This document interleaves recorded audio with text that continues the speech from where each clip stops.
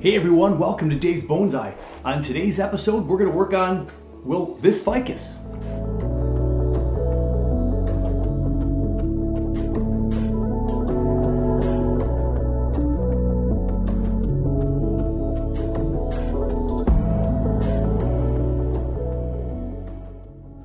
Back in October of 2022, I sent out a quick little message to Wigerts Bonsai asking if I could get some trees shipped in time for a possible late October workshop that I was going to work with some students at my school with an after-school program.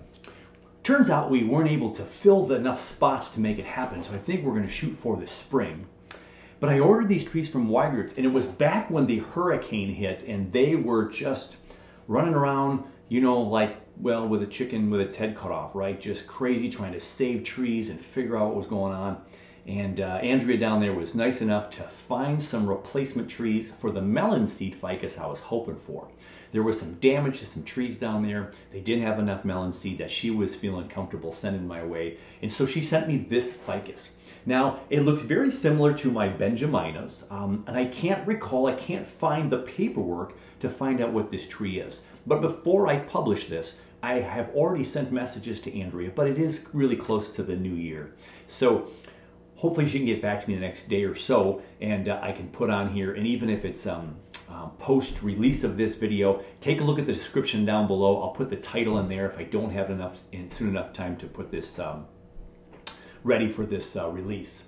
Now, it was shipped, it did okay, and it's been in my plant room ever since. And so now that we're into January, and this is since October, some of October, November, December, almost 3 months to acclimate to my plant room. We've got the heat, we've had the humidity we've talked about, but now we have to see, I kind of want to see what's happening in the roots of these trees because they're not putting out a lot of growth, but they just might be resting. So why would I do this now? Well, one of the things I've talked about a lot on this channel, and you'll hear from certain people that are working with bonsai and have done it for a while, anytime you get a tree from someone else and you don't know what's going on in there, that's a decent time to repot, as long as you can provide good aftercare. So again, it'll have the warmth of my room, it'll have some of the humidity, and we'll see what this can do. Now, it's not that it's not growing, because look right down here. Look at those two new shoots way down at the bottom. Now that's kind of low for a shoot, but this is a good branch right here, good distance up. And so there's been some new growth up at the tips, and then this has just been shooting out pretty recently, so I know there's energy going through here. I know things are okay, but I want to see the system. Now, I've got many trees from Wigerts because those are the trees we use for our summer workshop with Minnesota Bonsai Society. But let's dig into this thing. Let's see what the roots are looking like, and then we'll put it into this pot. Now, the reason I chose this tree is because look at this root. You don't see too many bonsai with that structure. Now, I don't have access to my bigger rocks, but boy, a big old rock could go in there. But even if there was a rock under there, what root would get, well, who knows with bonsai trees, right? Let's dig into it and see what we've got. We have the tree out of the pot now, and so we're just going to go ahead and we're going to take away the soil and see what we've got. Now, I recently watered my ficus down here, so it's a little bit wet. I'd rather have it a little bit drier for the repotting. But the soil that they use down in Wigerts has a lot of bark, a lot of pine bark in there, and kind of a sandier material. So it's not like going to be this hard, chunky clay, cheap dirt. And so things are going to probably spread out from here pretty easily, pretty quickly, and I won't have to really struggle too hard, even though it's kind of a little bit wetter than I would typically like to do my repots. If you water your tree and let it sit for a couple of days and then go ahead for the repot, you're going to probably be in a little bit better shape overall. It certainly won't be as messy, but you can always clean that out. Now, my thumb is already damaging these two, and it's just going to get worse, so they're just going to come off. I know there's new growth there. I know that the tree has lots of cellular movement in there, so I'm not worried about those two. They're too low in the tree. I don't want them there, so I'm just going to bruise them as I already bumped. So preliminary look at this. We've got definitely some wrapping roots down below. Have no idea how long it's been in this pot.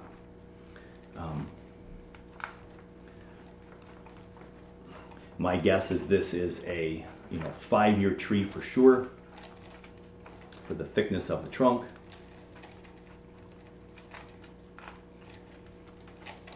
And we'll just continue to tease this away until we feel we have enough teased away to repot this tree. I could probably bare root this tree, being that it's not summertime and I don't have the ideal aftercare, like the full sunshine. Of course, I would keep this in the shade for a couple of weeks after a repot.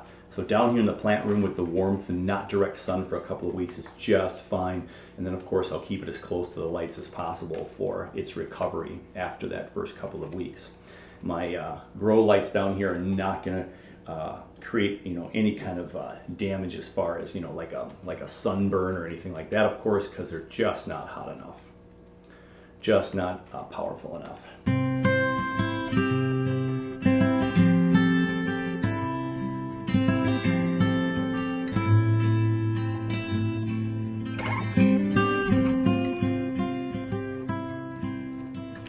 It's not very often that I can hold a tree by a root like that when I'm working on the tree. So we obviously have a lot of long, lanky roots that are not going to be used in the final design. So we're going to go ahead and we're just going to cut those big roots off right away.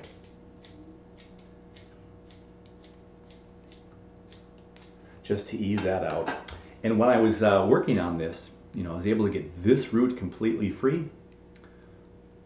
I was able to get this one. Look at this one wrapping around. It's becoming a new one like this. And that's wrapping around. Look at the movement on that root. It comes up around here. It curves around right there. Comes up and look, that's just absolutely crazy root stuff. And then, so this one is real nice and loose now. This is loose. This is loose. We can reposition those. So one of the great things, of course, about repotting a tree that's new to you and has some of these more gnarly looks. Now, again, the reason why I'm picking this one out is because if I do have that workshop, even though the younger kids, the high school students, really won't know what they're looking for in a tree, some of them might find this really big gnarly root super, super cool. But if I were to bring this to one of the Minnesota Bonsai Society workshops, I think this one would be left on the table. You just never know. You never know what people might be interested in, but it's just might be just a little bit too out there for folks to gravitate towards this tree. So I've gotten a good chunk of the dirt out, and I've got my pot here. So right off the bat, I just want to see if it's going to fit in the pot, and it will. Maybe not with this though, we'll see. So we'll continue to tease away at that. I do need my drainage screens put into the bottom, so I'm going to go ahead and put a little bit of wire in there and we'll take care of that. I have the drainage screens into the pot, and now we're going to kind of see what we might do with this tree. We still have a lot of soil in there. We have some wood chips still hanging out in there. I've not really even found the exact place where the roots start growing. There it is back there. It's that really curly root. So this root right here starts from the tree right there. There's the start of the flare. It comes back towards me, curves down and up around to you, back over here, corkscrews around here, comes up here. That is something else. Now, because this is such a unique tree with a unique root system already, I don't know, do I keep that in there? Do we keep some really bizarre, interesting root patterns? Or do we start making this thing into more of a traditional bonsai where people can go like, yeah, that's a little more realistic? Well, remember, this is a very subjective art form. Beauty in the eye of the beholder, all of that. If you think something is right for you, you go ahead and do it. You might look at me today while I'm working on this tree and say, what in the world was he thinking? And that's totally okay. And that's where I appreciate the bonsai business and the bonsai family on YouTube and the people who have been watching my channel and other people that I watch. When we make comments, we're super, super respectful and polite about it.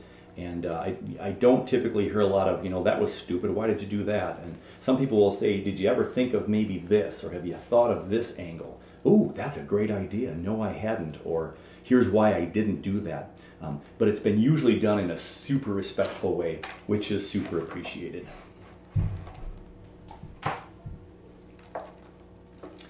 So we have to find what we're going to do with this tree now. Now, it has kind of a bizarre, this branch or root, like these roots, this is just really big. There's a great big kink in it right here, and then another root that wants to grow right next to it. But this kink makes it look like half of this is not even providing the nutrients that it needs. Plus it goes way down here, and I can't see how far. There it goes. So if I separate these two out a little bit, there's that root. And I just don't like that root.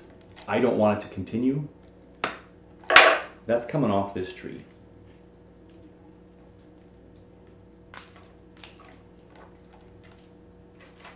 So there you have that root. Now, I'm not going to throw this away. Look at all the roots I have growing on this structure right now. I have some small feeder roots, I have some bigger roots, I almost have a tap root right here. Get rid of that. There we go. And look what we have here. We have the makings of perhaps another, albeit a little bizarre looking bonsai tree. I think I gotta get my sharper scissors. We have some roots here. Now I don't want these roots, I don't care about those. But I have some roots that are coming out of the tree right here that provide a really nice, already curved tree that goes up this way and comes around that way and could provide some interesting future tree. So we'll put this to the side and we will put that in a new tree, a new pot rather, so we can possibly create a new bonsai tree. So we got the sap running out of this tree.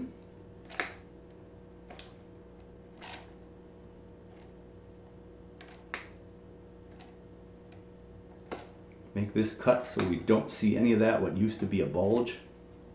Now, taking that piece out, and that bulge created a little bit of a reverse taper down in here. So that's not super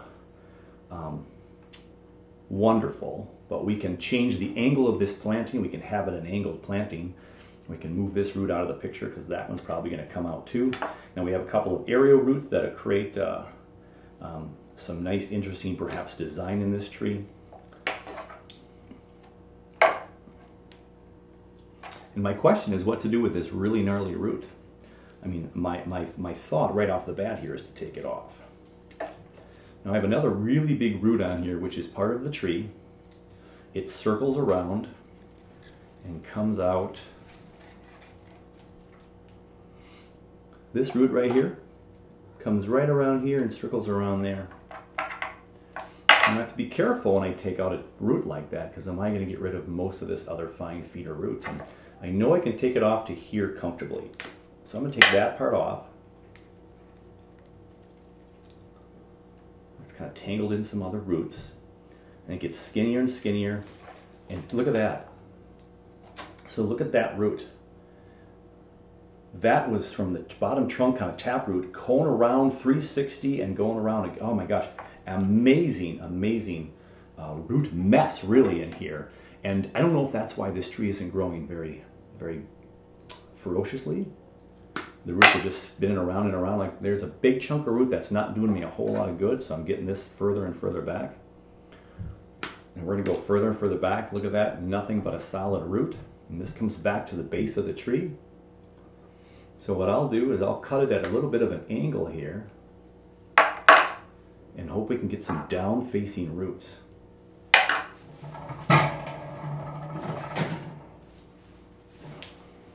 Needed my bigger cut. There we go. There. So there's that root I just cut, and now I kind of cut it from an angle this way so the roots maybe can grow out and down and make them a bit of a flare there down the road, if we get lucky enough with that.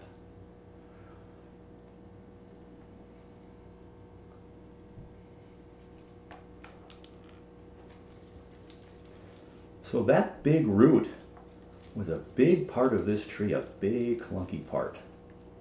And we still have one more roundabout root. Actually, we have a couple roundabout roots. This is an aerial root. This one just comes off the trunk but circles way around. I'm going to go ahead and cut this off at the base as well.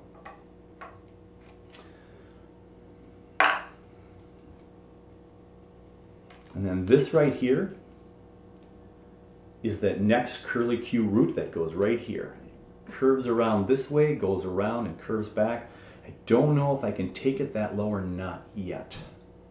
That's going to be my question. I have this aerial root with some feeder roots. I have these aerial roots with feeder roots. Even this crazy one has some feeder roots, which we could take off at a future pruning. We got a couple of roots in here. So I got a root right here. This one right there goes down. This one goes down. This one goes down. So, you know, if I were to be brave here, the cut would be right here where this gnarly root reaches the base of this tree. And so that's what we're going to do. Look at that curly mess. And now this looks like many trees I've worked on with Peter T, where we've demolished a good chunk of the tree. Okay.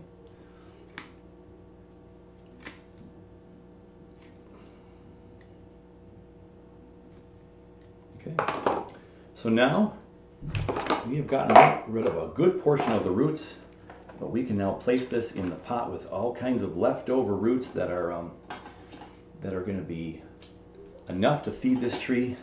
We'll trim off some of the foliage up top, not a ton, and there we have a tree. Now, we could lean it this way, and this aerial root will support the tree. This one we're going to tuck around into the soil and see what we do with that later. Might be a little hard one to tuck in there, but we'll get that in there. We've got this aerial root we could kind of straighten out too and make that go out more out to a distance like this. There we go. And then straighten it out as it gets thicker. All right, so let's clean up, get some soil in here, and we'll put this thing in the pot. We have some soil in the pot. We've got our tree all trimmed up. And now we'll put it in the pot. Bury this root as best we can. I have a feeling it's going to want to snap right back up into the surface until we get some rocks in there maybe. I grabbed a rock real quick and I have the root kind of, you know, tamped down a little bit. But I want to take a look at this now because I haven't seen even what I've done with this tree because you're looking at the front part of that tree.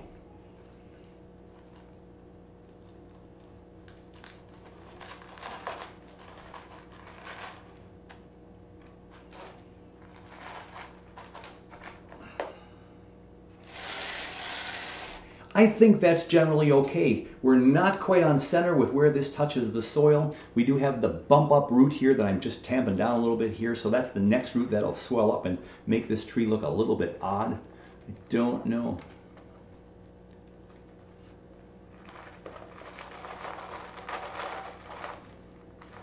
Yeah, that's a pretty thick root. It's not even moving much with that rock right there doing that.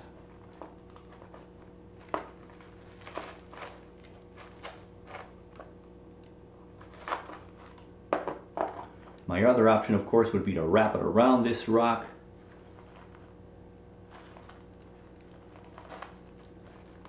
Wrap this root underneath.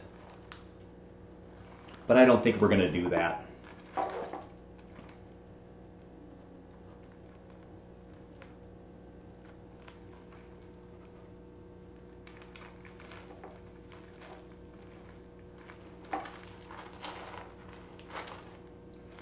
Need to find that place where it'll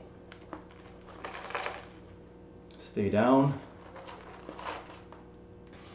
I have rock number 2 for the back part of this root. I'm going to go ahead and lay that down, and that's holding it down a little bit more to my liking.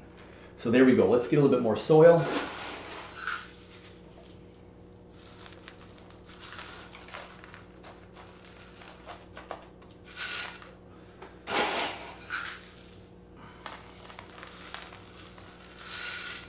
And this is my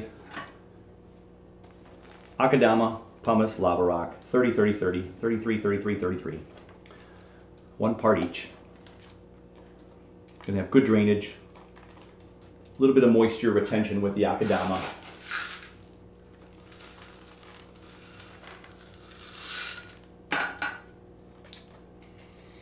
So this was a pretty major root job with a tree that I don't even know the name of yet.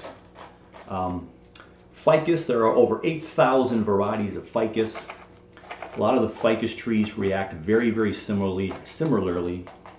So I'm confident that the roots that I left on this tree and where it's at right now, I just cleaned up these roots. They're not circling around, choking each other off like they kind of were, because they were kind of choking each other off before. So now this is free to grow a little bit more freely, and I hope that'll be of good benefit to this tree. So the rocks in the back are holding down that gnarly root just because I didn't want to lose one more root. We've got this tree right here that could be moved in the future if we want to. We could guy wire this. So then I've got the rest of this tree. Now, the problem with this tree right off the get-go, besides the reverse taper down here that we hope will go away, we can manipulate the angle of the tree in the future to minimize that. We can all see that later. This could be the tree right here.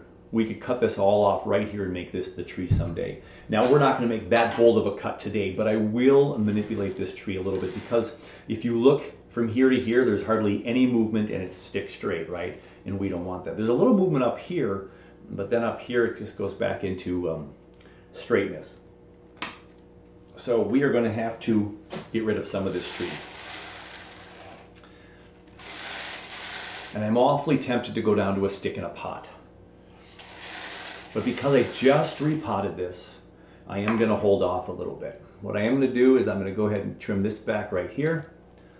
I'm going to trim this back to here. This has some new buds that look a little weak, but there is some branches up there. I'm going to cut it and save it for the smaller one. And the new bud back here, there's a bud here and here.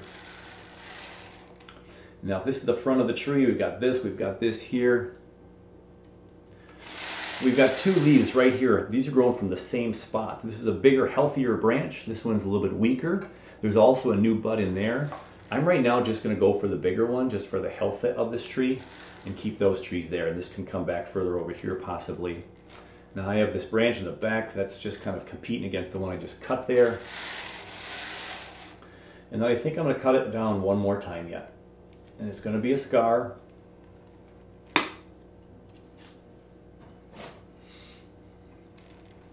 And then I'm going to go ahead and cut this one down. And of my main branch here, I'll cut it down. I'll cut it down there as well. So now we have a slanting tree with a couple of supportive roots that have air layered down. They're close to each other. I might take one of them out in the future. I don't have air layering growing conditions down here at the moment, but maybe this summer if I get the greenhouse going, yeah, you heard it here, I'm hoping to build a greenhouse this year. This could be a good candidate to be out there in a greenhouse with a lot of humidity. So I still didn't get rid of the straight thing here, but I want this to be enough photosynthesis going on to send down some to those roots, which are very few and far between now. We cut off enough foliage to not stress out those few roots, and we just have a tree here that we'll see what's going to happen in the future. This could become the new leader really pretty simply. We can cut this right here. Then we have this tree that's just going to go like this and then grow, right? So I see that for the future, but I'm going to err on the side of caution and leave it right here for now. So I need to water this, and then we'll put it back on its bench underneath the lights and then see how it reacts. I need some water.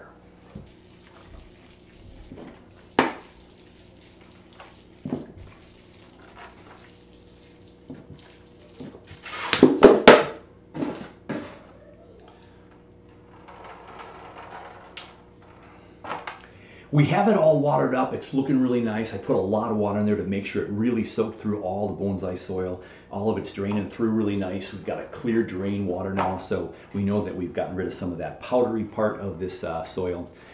We are good to go. We can put this back on the bench and see what happens. So again, repotted this now because I have decent aftercare for this tree, and I wanted to see what these roots look like. So I have a few other trees in this collection. I have 1, 2, 3, 4, 5, 6, 7. I think I have 7 more. And a couple other ones aren't growing as wildly either. And some of the roots are coming up. And so this tree is must lend itself to a lot of really curly root structure, because this was just gnarly beyond anything I've ever seen so far in my ficus.